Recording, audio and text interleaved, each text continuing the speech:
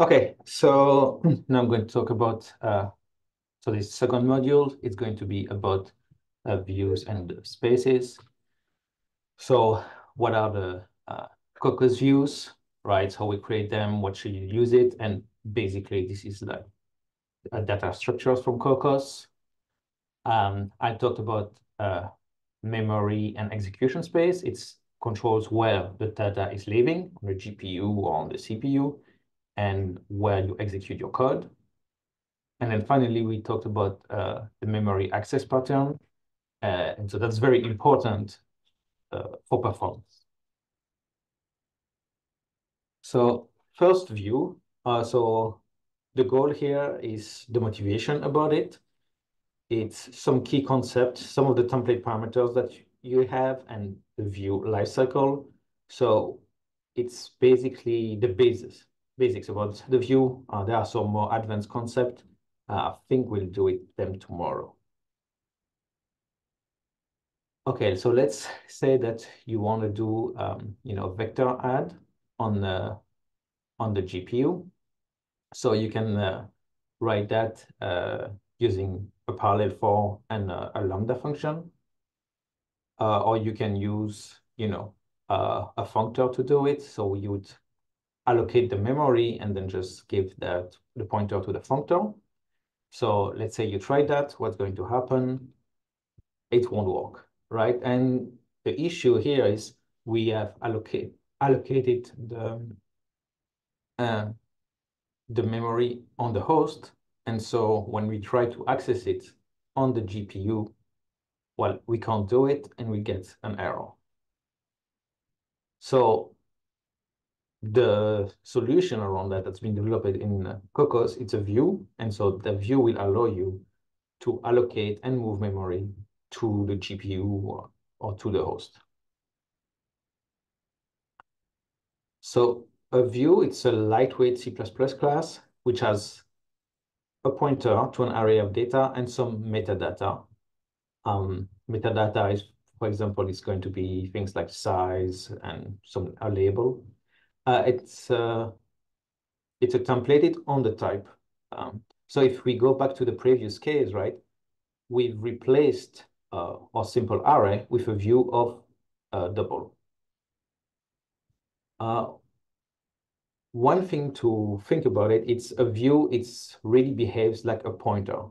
So you want to copy them. You do not want to pass them by reference, right? It's very important when you give a pointer to the functor or to your kernels, you have to do it by copy, not by reference. And I'll explain more in details why later. So the views, it's a multidimensional array of size. So it's 0, I think, to 8. So size 0 is just a scalar. Size 1, we have a vector. Size 2, a matrix, and so on. The number of dimension is fixed at compile time. So you cannot, declare a view as a matrix and then decide to change it to be a vector, right? It's decided at compile time. And it's an rectangular array, right? So if you have a matrix, you cannot have something like first row has 10 elements and second row has 11, and then the next row has 9. They all have to have the same number of elements. They all have to have like 10 elements per row. And the same thing with columns, right? So it's fixed like that. And the size of the dimension, right? That you can decide either at compile time or at runtime. And you can mix them. Right, so here we have an example. We have a view, and so it's a three-dimensional view of double. When we have like a star, that means that it's a runtime size. And when you just give the number, then it's a compile time. So in the first case here, we have, a view of 3D, a 3D view of doubles, and the 3 dimensions are given at runtime, right? So we give a label, and then we have to give the size and 0 and 1 and 2. In the second case, we have 2 dimensions that are given at runtime, and the last one at compile time. So you only have to give 2 dimension. Here we have 2 dimension at compile time, 1 at runtime, so you have 1. And if everything is given at compile time, there is nothing to give. So these stars are nothing to do with a pointer, right? Do not think that, oh, I see double and then 3 stars. That means, I have a pointer, pointer, pointer. That's nothing to do it. It's just to represent that it's a runtime value. Now, the runtime dimension always come first. So, for example, you cannot have n2 and then star stars. This will not work. You cannot have star and 1 star. It won't work. Okay. And so to access the data, though, that's basically what you would expect. You use the parentheses operator. So the allocations are always explicit. So there is some cost of performing an allocation, and so Kokkos does not hit any of that. It will always you will have to do it yourself. Now, when you do a copy constructor or when you do an assignment, this is a shallow copy, and so think about it as a pointer. If you assign a pointer to another one, they both point to the same data, right? They both point to the same memory data, right? You don't have a copy of the data. So it's the same here. And that's why you also want to pass everything by value, not by reference. Among the metadata that a view has, it has allocation counter. And so when that allocation goes to 0, we automatically deallocate the memory. So if you want to see the view as a shared pointer, you have already like a pretty good representation of what it is. It behaves like a shared pointer, and there's just a few extra more things on top of it. So with that being said, here we have an example. So it's a 2D view. The first dimension is given at runtime, and then we have size of 5. So we create 2 different views, one A with size n, and then there's one B size k. We assign them. Then we create a new view C. Everything is given, the dimensions are given at runtime. And then we try to assign, and then we need to print the value here. So what are we going to get, right?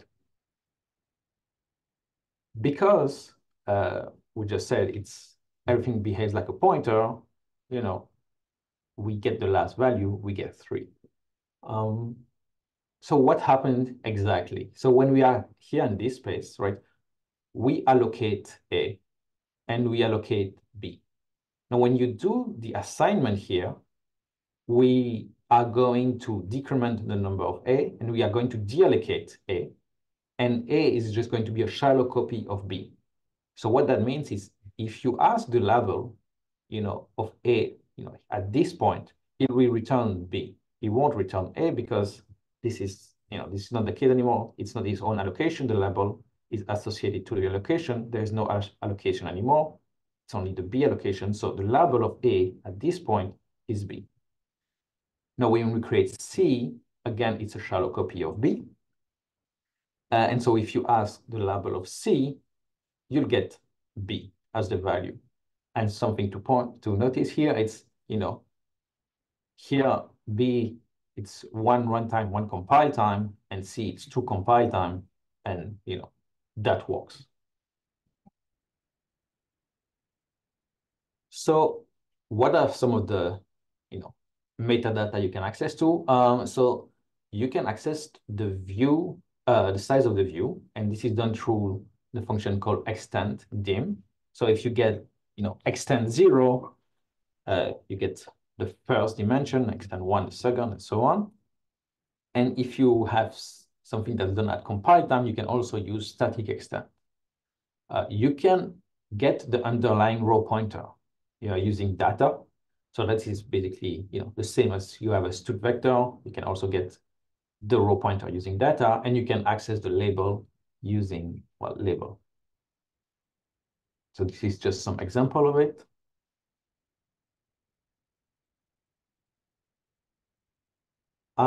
Yeah, so we already have the second exercise. It's pretty short, I think. Okay, let's keep on. So we just talk about the basics of the view. Next, we'll talk about memory space, which is where the data resides. The deep copy, which is how we'll move the data around, and the layout. There are memory trace and subviews. These are things that we won't do today. So now we'll talk about execution and memory space. And so the execution space, it's used to know where the code is going to run, and the memory space is where the data is. And we'll talk about how to avoid illegal memory access and how to move the data around. We'll briefly explain why you need Kokkos initialize and finalize. And unfortunately, you have to add some macro to your code to make it work both on the CPU and the GPU, and we'll explain why. So here we have, our node. There is, many things on the node. There's some core on the CPU core. There's an accelerator, right? And the execution space will allow you to decide where it runs. Do I run on the CPU? And if it's on the CPU, do I run that in serial, or do I use OpenMP? Or does it run on the GPU? And now I'm going to use CUDA. Am I going to use heap, OpenACC, SYCL, right? This is what the execution space allows you to do. It allows you to choose. So in general, your code will look like this. You have some code, let's say some IO, and then you have something you want to do in parallel. Okay. So the host code, that's going to be always on the CPU, right? So you're doing your IO on the CPU. Now, what you have in your parallel code, where is it going to run, right? Is it going to run on the CPU, or is it going to run on the GPU? If you look at this, there's no way, to decide why it's done. And so it's done on the default execution space. So the default execution space, it's something that's, Kokkos kind of decides depending on how you've compiled it, right? So if you've compiled Kokkos with a GPU backend, let's say CUDA, this is going to be your default. If you didn't compile with a GPU backend, but you compile with multi-threading, let's say OpenMP, then it would be OpenMP as your default execution space. And if you have no backend enabled, it will be just serial. So how can you control, right? You can control the default at compilation, right? So if you have a version of Kokkos that's compiled with CUDA, and then you have another version of Kokkos that's compiled with OpenMP, but not CUDA, depending on which one you link to, you will go to use CUDA or OpenMP. The other way is to specify the execution space in the policy. So far, what we've done is, we've just given, just use an integer. But instead of giving an integer, you can use a range policy. So this means just, a range policy, just like a 1D regular loop. And you have to give an execution space. And then, you say you're going to go from 0 to the number of interval. One thing to note here, it's the execution space. It's a template parameter, so it has to be known at compile time. This is not something, that you can do at runtime. What happens when you don't give an explicit range policy, but you just give the integer? Basically, that's equivalent to use the range policy when you omit the template parameter, right? This is what we've shown so far. So there's a few requirements. So Kokkos must be compiled with the execution space enabled. So if you compile with, CUDA and serial, and that's it, you cannot decide that your execution space is going to be OpenMP. You have to have compiled Kokkos with OpenMP supported. Now, all the execution space needs to be initialized and finalized. So you have to call Kokkos init and Kokkos initialize and Kokkos finalize. And that's because, you know, we have some arrays. You have some data that we initialize. So these things kind of works like an OpenMP init and finalize. And so, yeah, think about it. That's very similar. One thing is you cannot, once you have finalized, you cannot reinitialize Kokkos, right? So you cannot have initialize, finalize, and then try to initialize it again. It will not work. Functions must be marked with a macro for the CPU, for the GPU, and the Lambda also. Let think explain here. So basically, everything that needs to be compiled, any function that needs to be compiled on the GPU, you need the host device, keyword to make them work. Now, you don't want this if your compiler does not support CUDA, right? Then you won't know what's the device and host thing, and so it will complain. And so we have this Kokkos inline function, and depending on what backend you've enabled, it will expand just to inline or to inline device host. We also have a Kokkos function where there is no inline. So any function that you want to be able to run on a GPU, you need to have, this macro in front of it, right? You need the Kokkos function. It's the same with Lambda, right? You need to use Kokkos Lambda. So the Kokkos Lambda is going to do a capture by value. And if you're on the CUDA or on heap, it will also expand to the device host. If you don't have that, you cannot run on GPU. So that's something, it's not very complicated, but it has to propagate through your entire code. So let's get back to our example. Now, instead of allocating memory on the host, we allocate a view. We still want to do, read from file on the host, so we call a regular for, and then we want to execute the parallel reduce, let's say on the GPU, okay? So now the question is, where is the data stored, right? Is it on the GPU? Is it on the CPU? Do we have copies of both, right? Because these parts happens on the CPU and these parts happens on the GPU. And so you can control where the memory is thanks to the memory space. So if you go back to our node, right, you see we have different kind of memory. We have the on-package memory, which is on the CPU. You have the on-package memory, but on the GPU, you have RAM, you have, many kinds of different place where different memories, and the memory space will dictate where, the data is allocated. So every view stores data in a memory space. And again, this is decided at compile time, not at runtime. And so in the view, there is an extra template parameter called the memory space, right? Then there's different kind of it. There is like host space, it's going to be your CPU. You have the CUDA space, you have CUDA UVM, you have heap, so on, right? There is a bunch of them.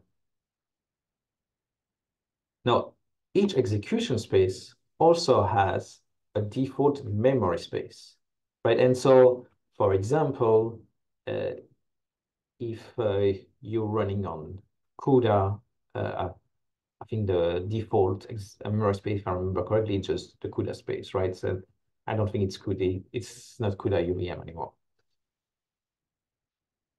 And so you can actually, because every execution space has a default memory space, instead of giving a memory space to the view, you can also give an execution space to the view. And we'll get the default memory space associated with it.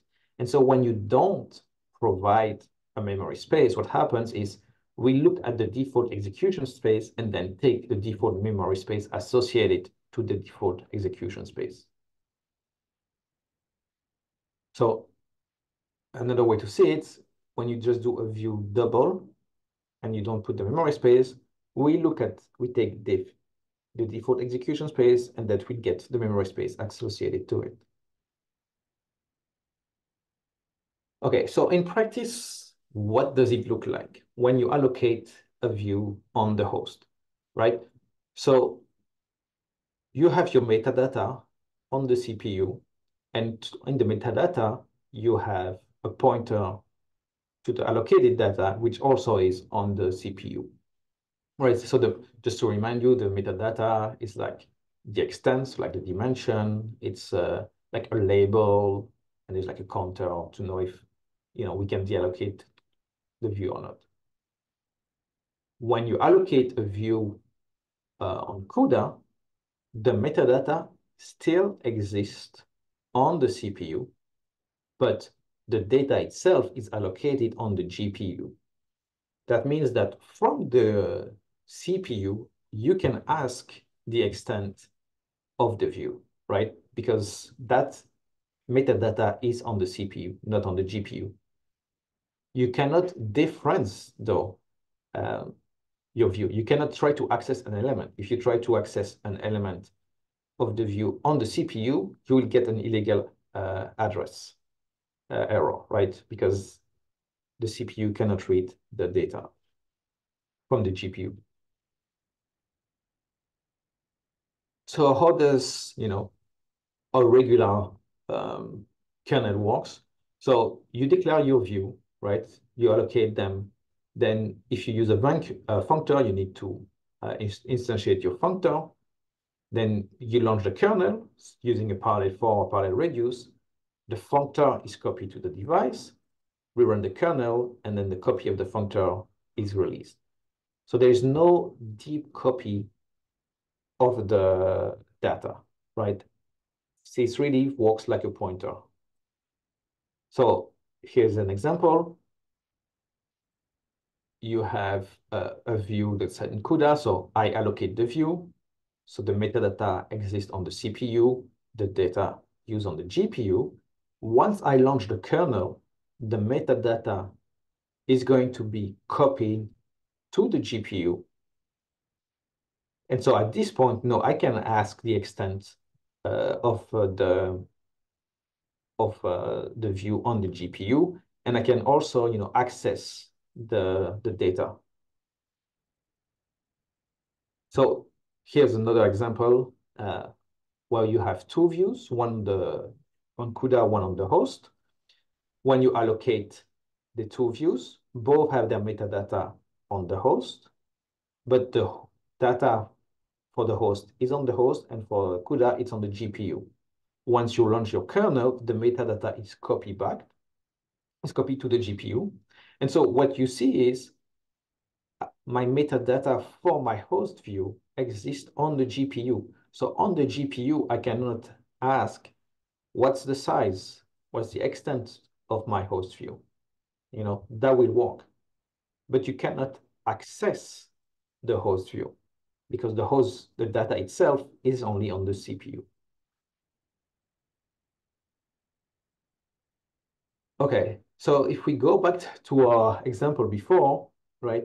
Know that we know how to give a memory space. I can create a view and say, okay, I want this to be on the GPU. Now the problem is this line, right? This is done on the CPU, and so I cannot do it. I won't have access to the data.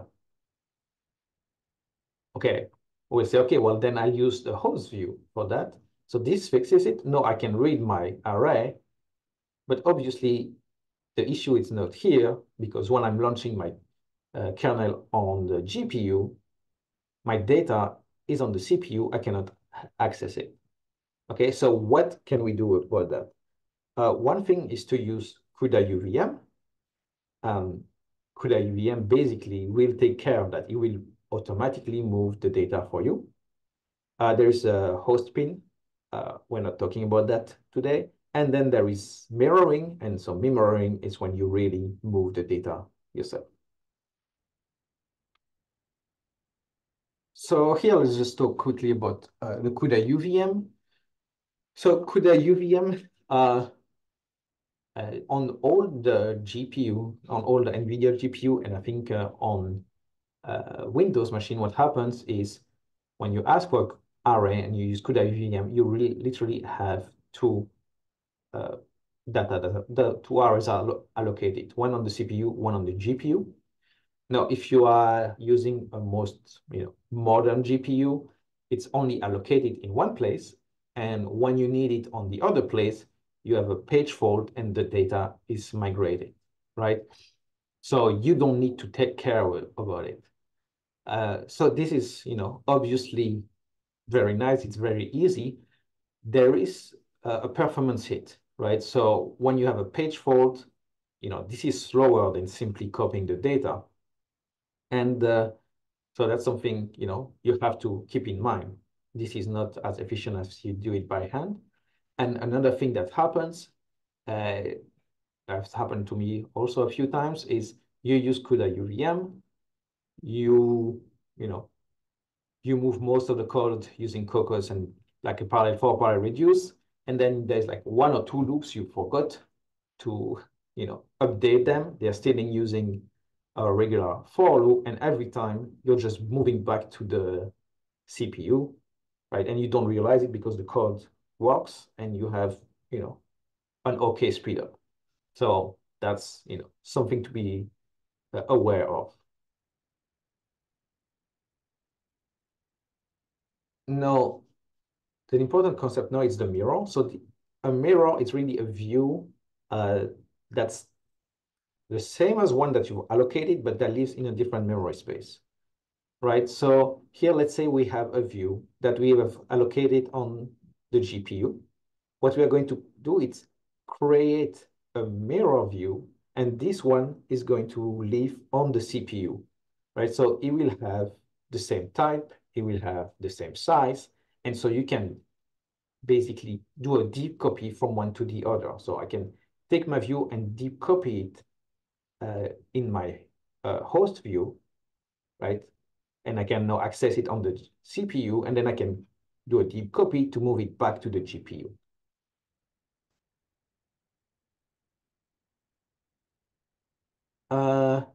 So yeah, usually, a workflow will work like this. You create your view on your, like, let's say CUDA space. Then you create your host view. So know that the host view exists on the CPU. You populate the host view. Then you do a deep copy to move all of that data to the GPU. You launch your kernel. You work on your view. And then now you move the data back to the CPU using another deep copy. So this is, the normal workflow of Kokkos.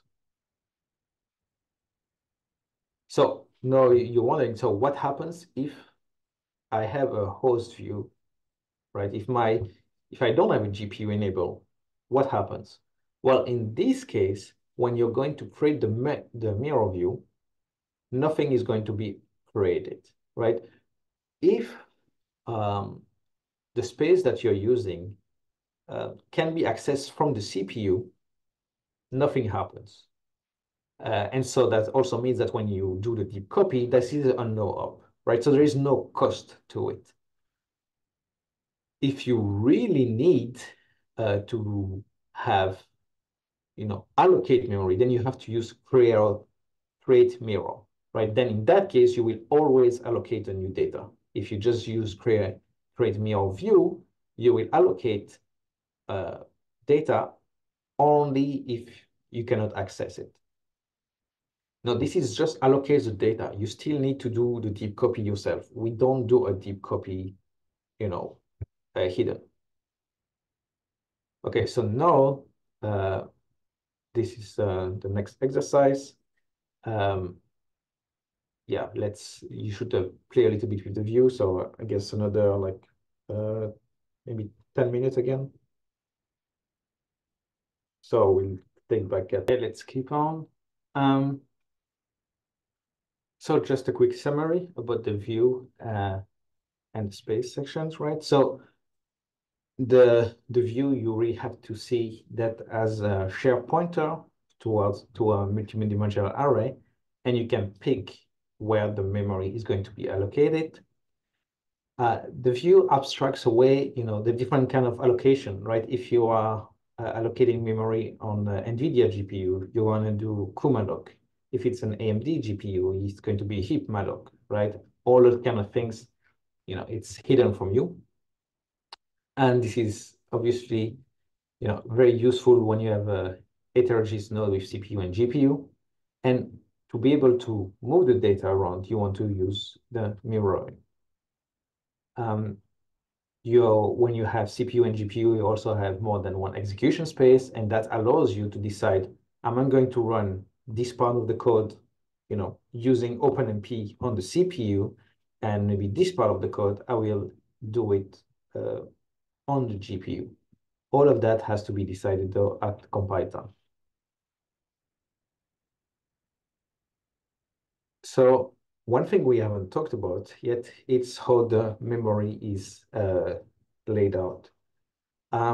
So how do we access the memory will have a huge impact on the performance, right?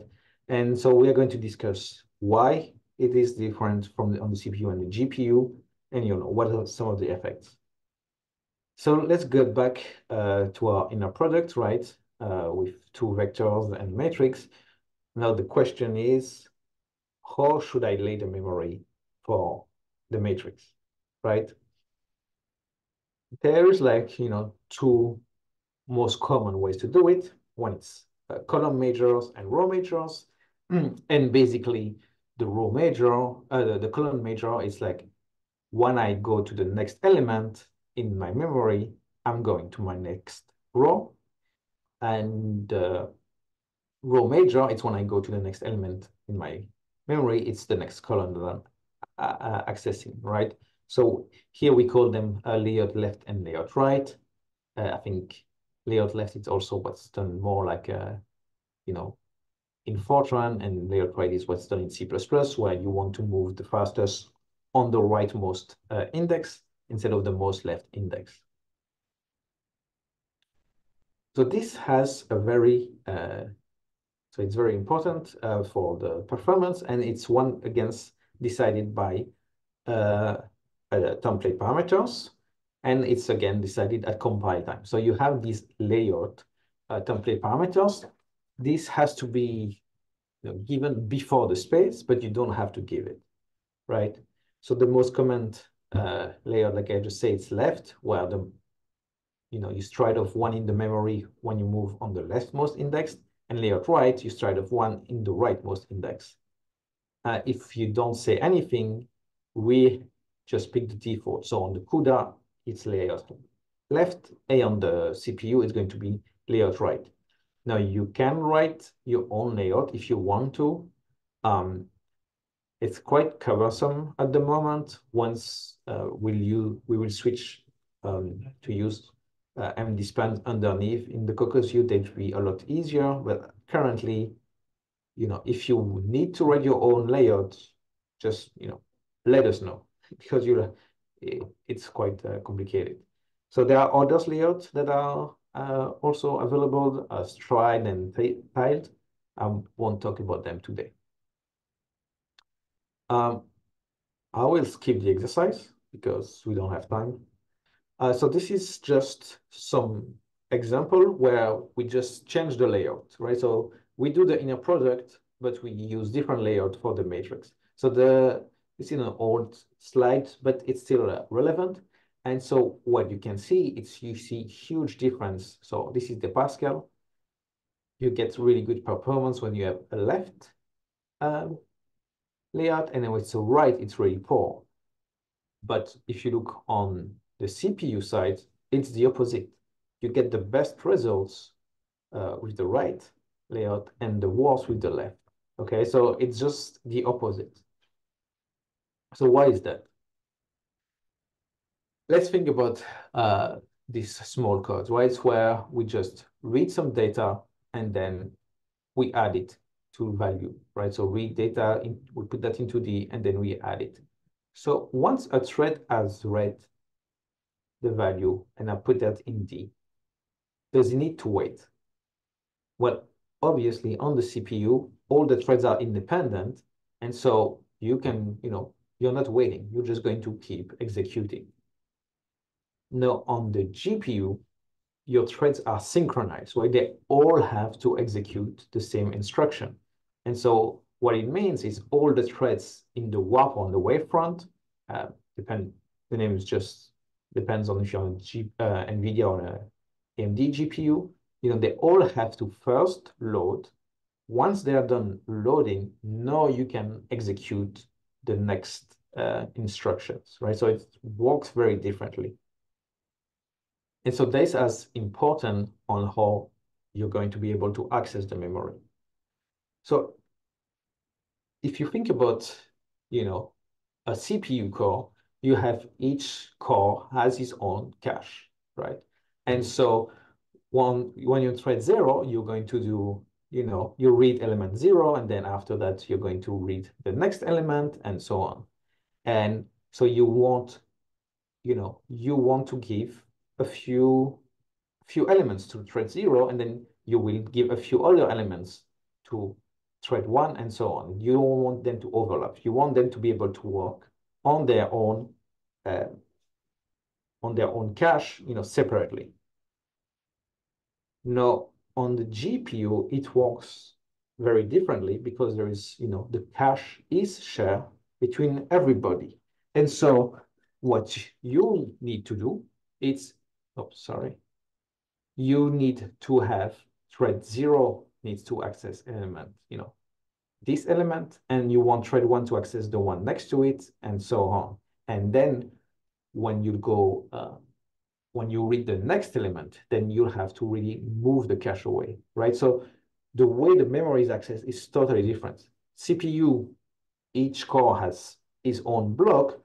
On the GPU, you want all the threads to access the element next to each other, right?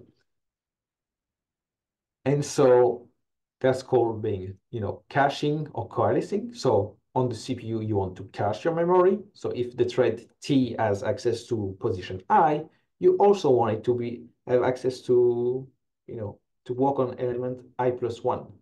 While when you're on the GPU, you want the memory to be coalesced, that means that if the thread T is working on element I, you want the thread T+1 to work on the element I+1, okay? And so if you don't do that, you will have huge performance hit, right? If you start interleaving the memory you're coalescing the memory on the CPU, you have all your cores are going to walk over each other, and it's going to slow you down. And on the GPU side, then you'll have to go through the cache lines everywhere, and you'll have a lot of memory traffic again. So now the question is, okay, I have something that's very simple. It's a 1D array, so I don't have this issue. How is the memory access pattern going to be done, right? And so now if you have a thread, when you're on the CPU, what you want is give them access to the continuous element. You're going to say, okay, you work from element 0 to n over p.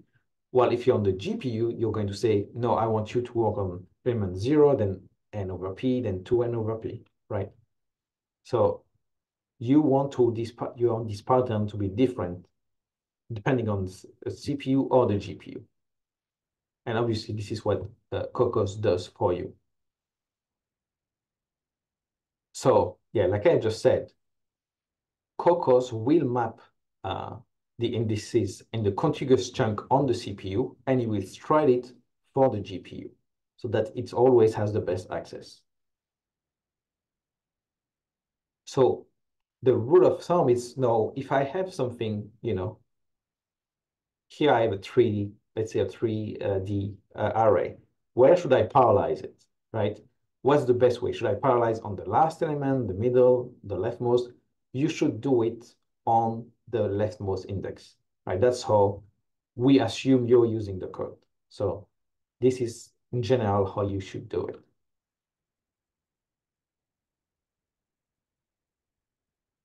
So let's just think about this, right? Let's get back to our inner product. How are we accessing the memory? So just to remind you, we are going to access, we parse on the row, right?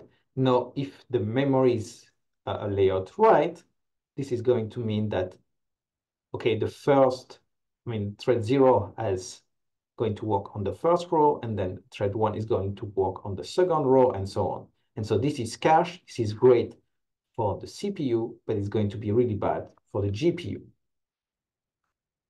Now, we can do layout left. So this is the opposite. This is going to be great for the GPU, but it's going to be really bad for the CPU, right? So what happens is when you're using Kokkos, we will switch how we access, we switch the memory layout so that it's always optimal. When you're on the host, the data is cached, which is good, and when you're on CUDA, the memory is coalesced, which is also good, right? This is something very important for performance, and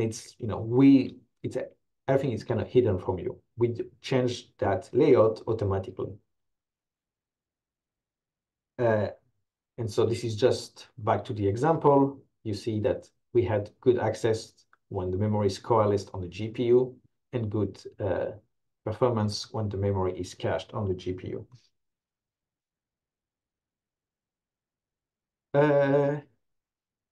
Okay, here just, I guess, yeah, I think I will just finish on this slide because it's time. So I went through the layout pretty quickly. So the layout, it decides how the memory is going to be aligned, better for coalescing or maybe better for caching. This is very important, and this is what makes Kokkos performance portable. If you need to be able to switch between these different layouts depending on the way where you're running the code, right? And so if you have using OpenMP or something like that, or OpenACC, you're basically in charge of making sure that your layout matches what you need. One last thing before I stop here.